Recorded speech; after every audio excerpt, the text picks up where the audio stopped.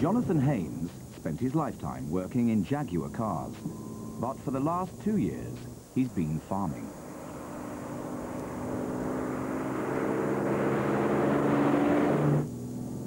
Now the last British-owned maker of small cars has gone bust, and Heynes is realizing a lifetime dream. He's buying the company. I'm feeling very nervous about taking this on, and I'm also quite frightened about what I've taken on. Where do I start? I haven't got a lot of people to suddenly run to and say, how do I do this? It's really down to me. But he's going to have to adjust his sights from 4 wheels to 3.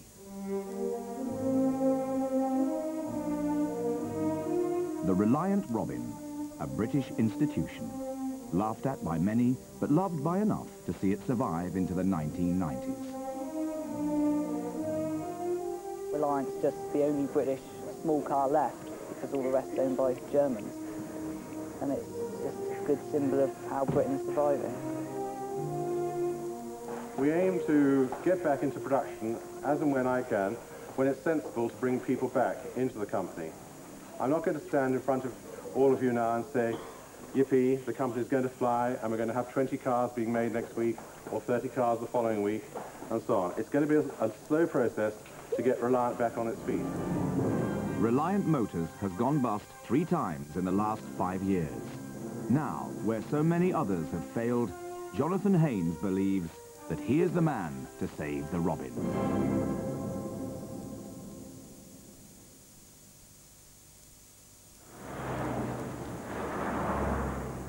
A few months ago, 110 people worked on this site.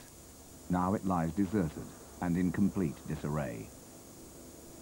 As he arrives for his first day in charge, Heynes' challenge is to get the plant running again and to start building new cars. Well, I've never done it before, and wasn't quite sure what to expect. The BBC were pointing a camera at me as I trundled towards the gate. Very emotional time. I didn't know whether to wave at the camera or just sort of look blank. I decided to look blank. Met George, our security man, and he opened the gate and handed me the keys, virtually. In fact, I wasn't going to come with Johnathan, and then he said to me, you know, come along, you know. So I came armed with a bucket and a mop, and we cleaned the offices. And my son, William, cleaned the floor of the machine shop. So there you are, complete family business. The way ahead is now to build my team around me. It's an impossible task to do it on my own, and I've got to have the right team. While his wife, Samantha, takes over the company accounts, Heynes decides to hire back engineers from the original Reliant team. They know how the cars are made. First of all, we'd like to welcome Barry to the organisation. Okay. After a break of just a few months from the administration, but Barry's going to look after the works production and be works manager. Good. And we welcome you at the moment. And I think you know, then we need to, during the meeting, try and find a way of bringing the labour in and try and work with you on the programme, how we're going to do that. I'm optimistic, otherwise I wouldn't be here. But the administrators left the company in quite a state. It's a case of picking up what pieces we've got left to restart the company and get on a sure footing. I think if I'm truly honest, 70-30 success at the moment. I think if our backers have got the patience to stick with it, it'll go. Reliant is one of the last car companies to do it all themselves. The bodies are made in fiberglass moulds. They even build their very own aluminium 850cc engine. But it will be months before they can start full manufacture again, and Heynes has staff to pay in the meantime. Luckily, he's found something on the site that will bring in quick money. We've found 14 cars which are almost finished. Yes, they need wheels and they need steering wheels and a few other pieces, but by spending a few £100 quite quickly, you can generate some cash very, very quickly with our dealers.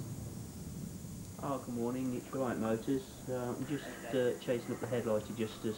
To finish the 14 cars, Alan Bone and Jason Hodgkinson have been brought back to buy the parts they need.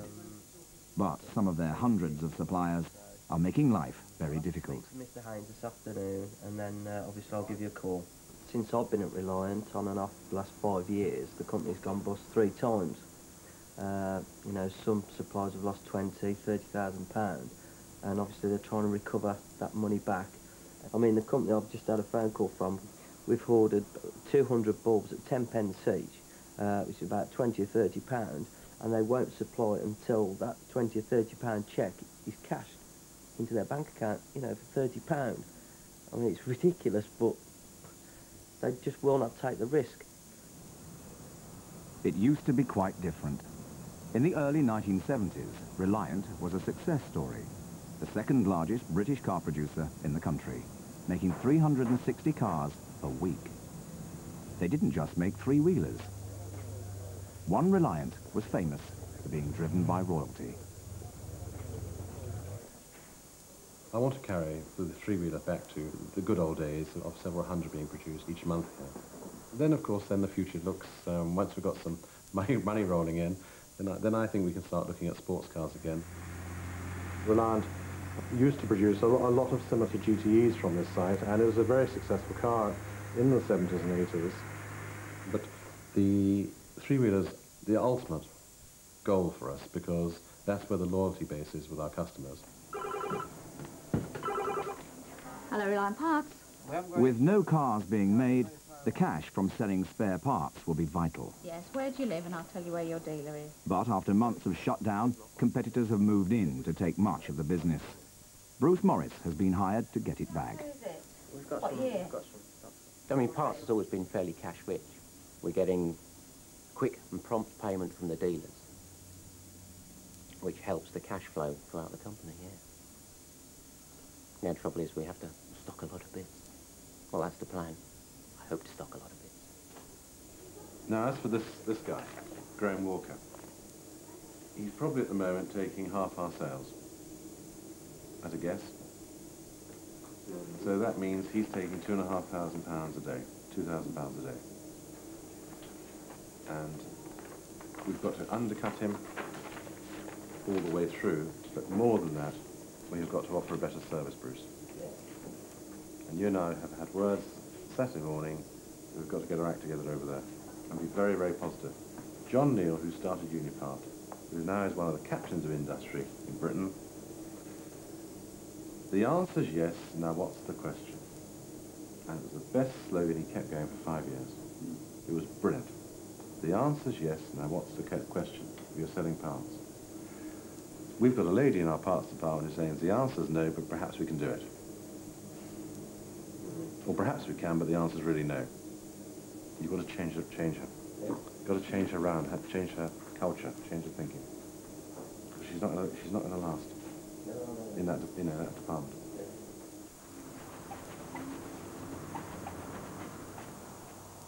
The original 14 cars are nearing completion.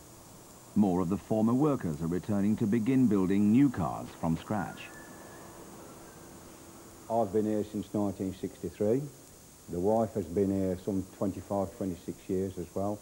Everybody that has come back here now, I'm getting people coming back here and they are actually leaving work, leaving secure jobs to come back to work at Reliant Motors. He seems to know what he's doing. This gentleman who's running the company. Very strict. So we'll take it from there. See what happens. He's a farmer, ain't he, as far as I know. I mean, he's never had this sort of business before. So he's got a lot to learn, but he's on the right road. He seems to be doing a grand job. The Heynes now have cars as well as cows to worry about. Heynes inherited the family farm from his father in 1994. Gosh, don't get cornflakes out of this big pot. But the spider's not in there again. No. I'm working long hours, and I'm sure the long hours are going to carry on for the next few months, if not the first year. But I'm seeing a lot of my family, and weekends, particularly Sundays, are very precious to me. Maybe back at 12 o'clock. Of course, combined with buying Reliant, I've also had the BSC problem to sort out. Like Hasn't exactly been easy over the last few days, but we're getting there. Heynes began his career at Jaguar Cars in the shadow of his father, one of the founders of the modern company. In 1948, he introduced the XK120 and the XK engine. And then through the 1950s, did the C-type, the D-type. Really, I think really where I grew up in the 60s, at school and so on, was really the E-type. And my father was responsible for the E-type. I grew up with sports cars, and I've never really let go of sports cars. I guess it's a bit of emotion showing, but I enjoy the sports cars, and Britain does sports cars very well.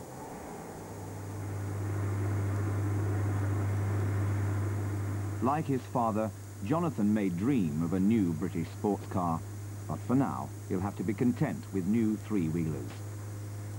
He's inherited several prototypes from the previous management. So here's some ideas. Introduce the three-wheel pickup as our sort of first priority to get a new model out. And then, if you don't agree, for goodness sake, shout. And then the bug three-wheeler. And I promise you, every person who walks past that yellow bug says, I want one. I wouldn't disagree with that. I think the three-wheel bug is bloody horrible, but perhaps it's my age. It might, you know, it's sold once in large numbers. Yeah, but that was 25 years ago. Whether times have moved on in 25 years. I know. But we ain't got much else to sell off the shelf. We've got all the tools for it. We haven't. We haven't got the tools for the bug, because we ain't got a chassis jig, we ain't got any moulds. It don't meet current legislation, and it's about, what was it, 12.5 grand to the estimate that ACS put forward to get it, to bring it up to date on legislation. It needs quite a lot of development work on it. I mean, quite honestly, what concerns me about this lot is who the hell's going to do it, because I see a lot of development work and development cost involved in doing all of these. I'm trying desperately not to be cynical, but some of us have sat around this table and had more or less the same conversation twice in the last 3 years, and we've seen a lot of money wasted. I don't want to see that happen again. The first of the original 14 cars are finally ready. It's time to meet the dealers. Really the first handing over of the new Reliant company's cars, and it's quite an exciting day really. We've got the 5 dealers here who come to collect their vehicles, and it's, I think, quite a relief for everyone. It's been 2 months of hard slog, and today is the day that we hand over the keys and show everyone what we can produce. And these are the cars, are they? Yep, I'm not sure which one's yours. The only beige one. That's yours. That's yours, Bernie. Looks better, doesn't it? Yes. The metallic's lovely. Yeah. Happy day for us. Right, yeah. It's every day. Well, you've worked hard on this, Mick. Yeah. So. I've seen it before, to be honest with you, not so long ago. We went through all this motion recently, a year ago. We're hoping these people have got it right this time. Listen to what's wanted. At the moment, if you gave me 10 orders, I'd love them, but I'd still have to put you in the queue to, at the moment to actually get. I think from what you've been saying, Jonathan, I've got orders that I could have put in that I haven't bothered, but if they're building up, I must get some orders in. I think Mick will confirm there's 140 orders now in the system, which is that's going to take us, I think, through to the end of August, probably really to the end of the autumn. It's just a matter now of bringing the staff back in, bringing the labour back in, and getting moving is the production sequence. And the whole key to it was not to bring people back until I had the parts. No. Once I got the parts, then I can. Spurred on by the demand for new cars, the factory is starting to come back to life, and the bodies are beginning to go well. But it's a different story with the plant that makes the hand-built Reliant engine. Barry Hughes has the task of trying to get the aging machines running again. One of the problems that we face is the machines have been standing idle for several months now, and a spanner hasn't been put on them, no maintenance work or no preparation was put on to shut the machines down. So what we're faced with is a lot of the beds have seized up, they've rusted, they've dried out, Being polite, I would say it's probably a good collection which a museum would probably want eventually. A machine which is vital to produce crankshafts is broken. Until we can resolve this one, we can't progress any further until we've got this sorted out. So the crankshaft at the moment stops at this machine.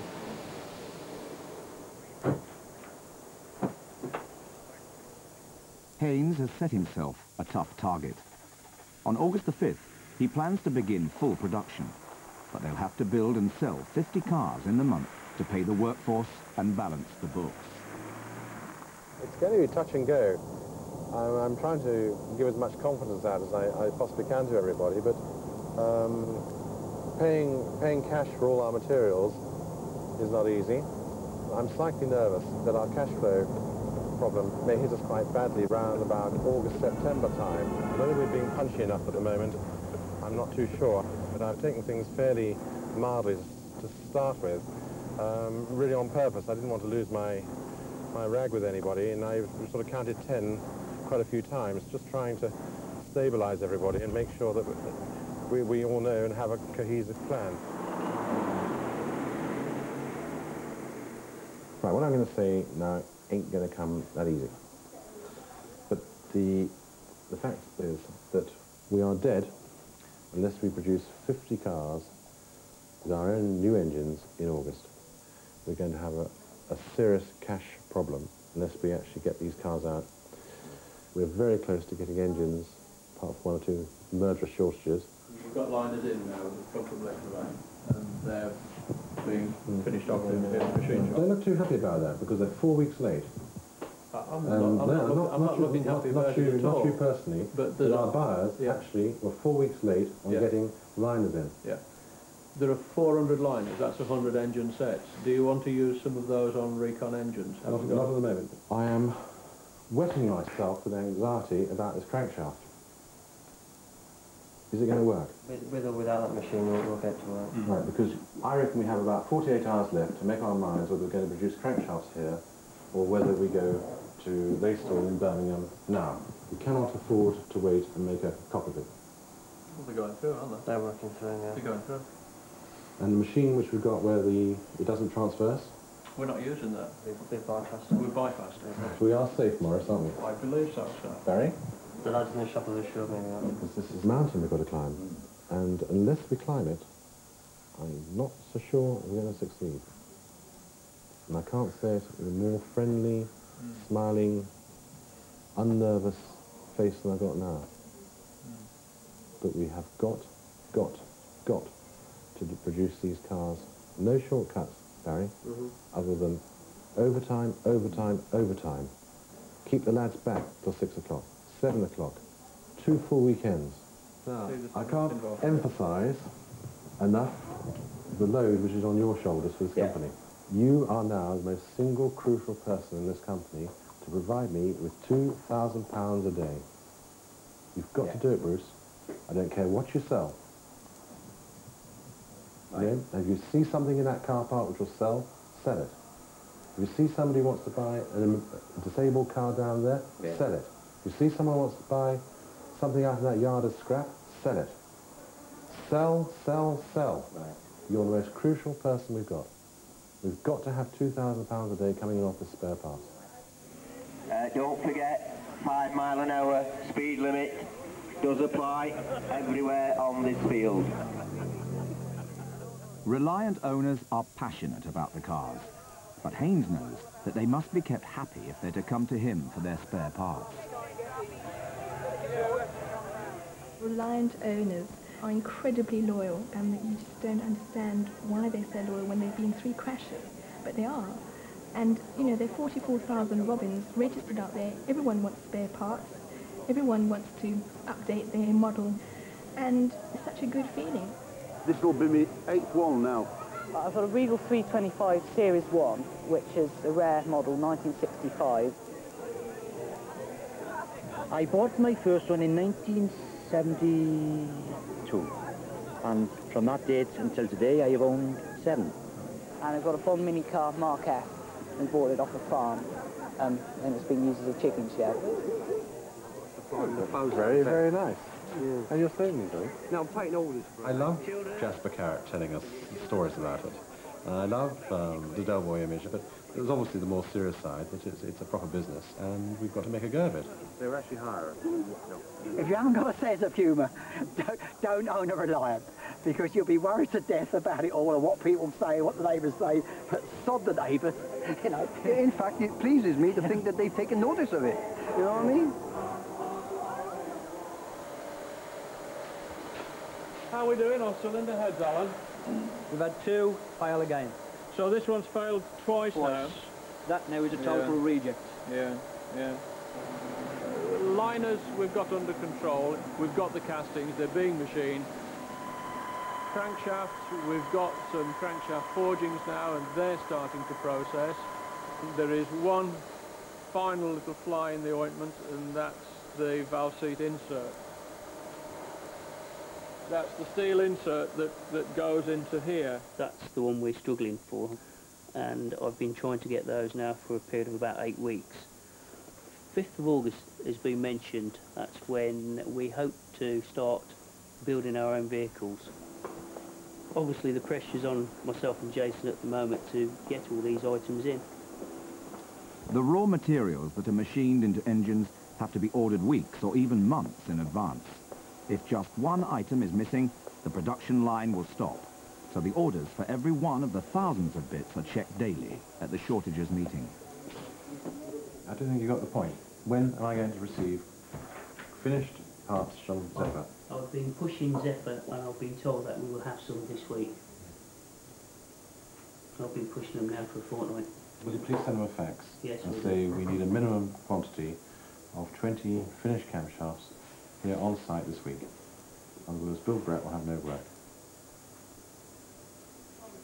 Right, page 9, come down to time and colour base. So you've got 100 in working process and you've got 100... I think we did 7 something. No, it's too loose, this is getting loose. Come on, tighten up everybody. How many have we got working process of timing colours? 6044, you've got the 106 in work in progress. Right, we did... We've got 106 machines, right? No, that was that 100. Come on, Simon, get it right. No, the 100 only came in the other day.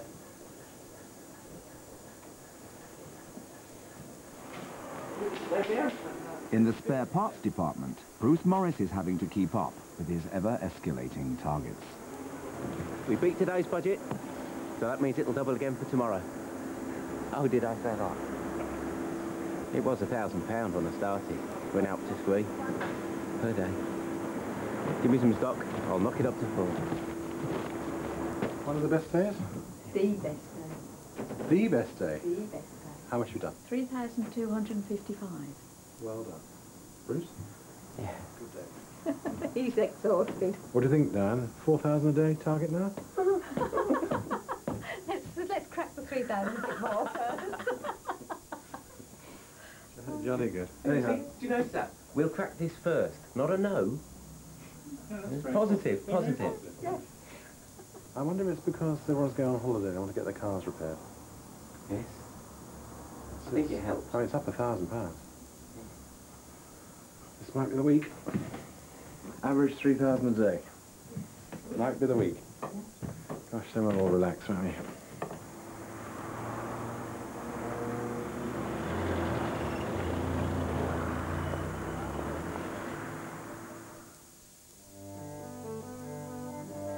As the deadline for the start of full production arrives, it's clear that cash is dangerously low. This morning, we currently have about £40,000 in the bank, and this afternoon, just before I got in the car, I just signed £16,000 worth of cheques. And we also have another commitment of £16,000, which must go out on Wednesday. So we're really without too much in the bank.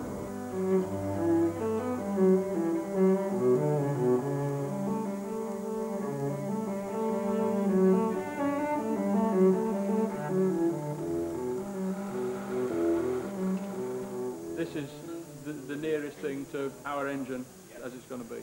It's the first one with the blocks and heads that we've acquired and had machined and finished off. It's got our crank in it. We've started from scratch. Yeah, stick that on, Bill. Let's take that up and get it going.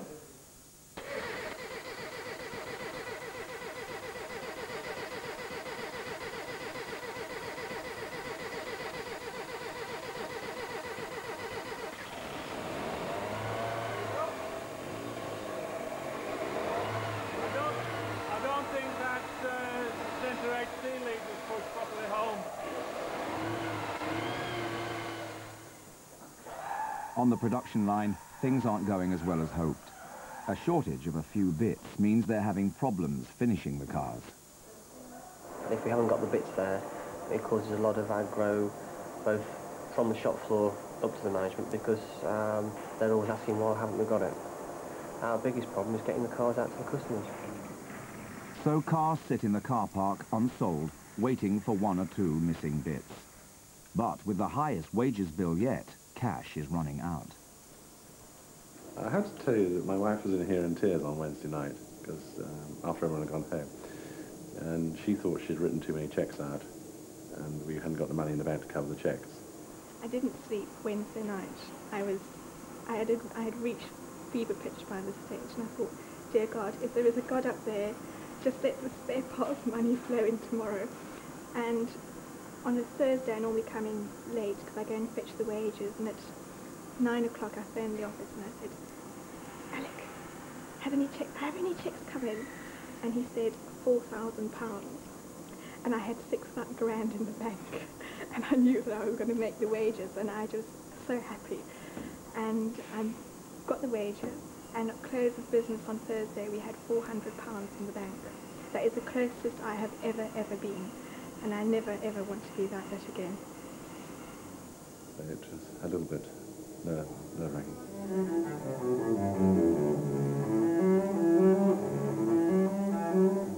Now, for the first time, Heynes can see the factory working flat out.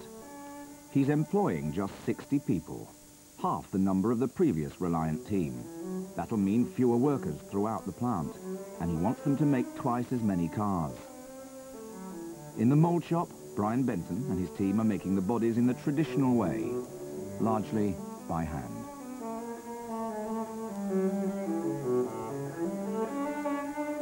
I've got 20 people working for me. All left jobs to come back to work for Reliant Motors. That shows you the sort of commitment what people are prepared to do. If things don't go right, I think it's got to help me get out of the country for a short period.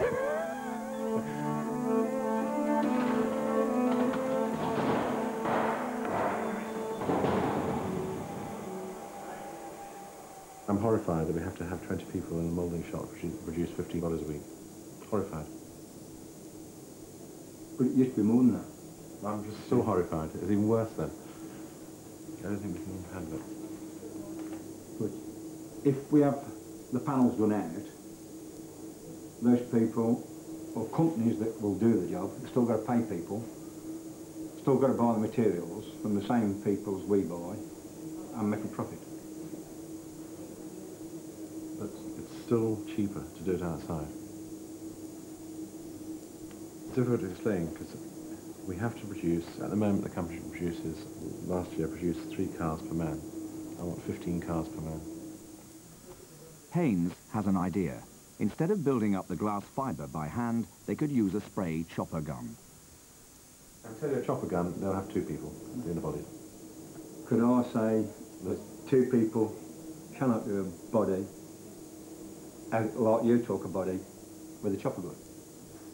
I've seen it being done, Brian. We're not under labour. So we've got a stalemate. I mean, if I can't have labour to make the doors... You've got to prove very quickly to me why you need the labour. We're on television now, so it's quite an important thing, this is. Yeah, I agree with that. I'm not having 20 people in that mould shop. You can see I'm not, every time my smile or body language, whatever you wanted to call it. I'm not having 20 people in that mould shop. So we've got to find a way around it. I can understand what you're saying, but it becomes complicated, to be quite honest,